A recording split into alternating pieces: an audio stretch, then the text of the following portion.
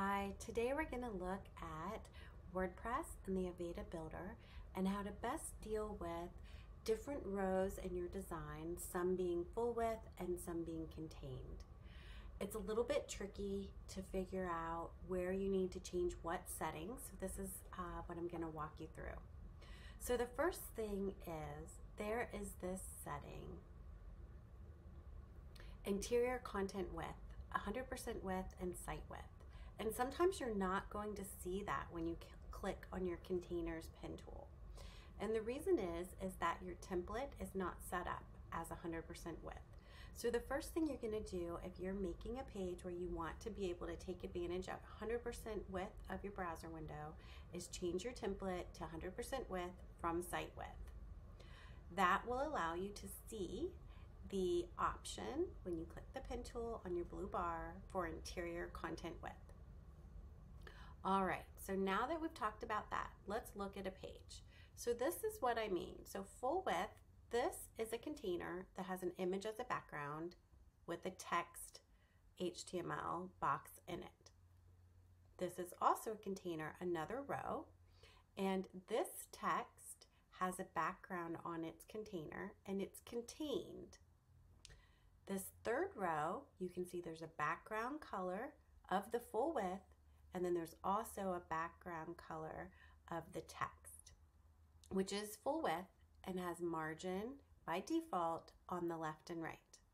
So the same margin is shown here on the left and the right, but there is no color for the background of this text. So let's take a look. First, you can open and shut your different rows or containers. To add a new container, you click where it says plus container down here at the bottom.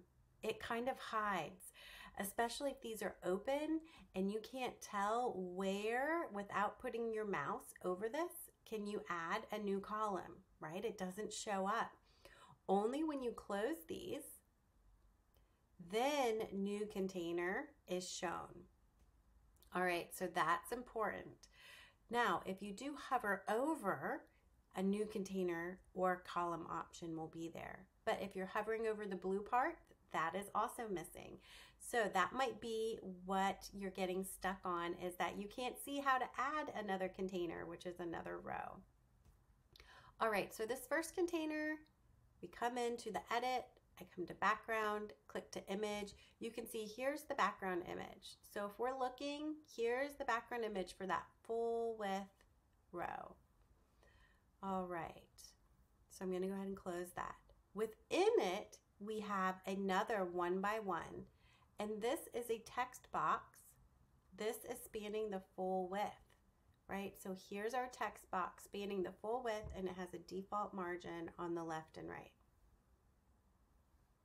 So if on this box, all right, so we've got that. So if on this box we want a color behind it, we would come to this div, this container, click the pen tool. From here we can select background, let's say a pink, and now preview. And you can see the text, similar to this one, now has the pink.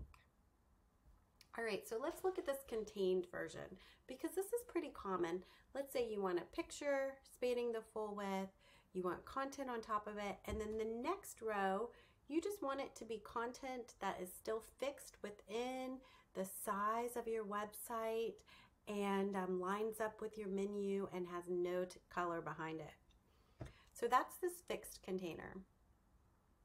So if we look at it, I have a text box just like we did before, but this time when I come in, I have no background selected and I have site width selected.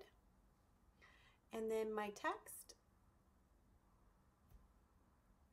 I have my background. So I'm going to go ahead and turn off my background, save, preview. This purple should go away. So now you see I have text aligned in the center. All right, so I hope that helps.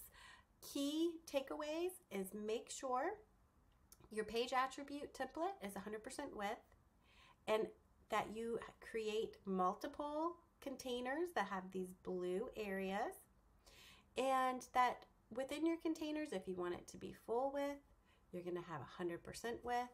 And then if your next row, if you want it to be contained, you're going to choose site width. And then you can see for mine, my next one, I did 100% width. And that gives you this: full width, site width. All right, hope that helps.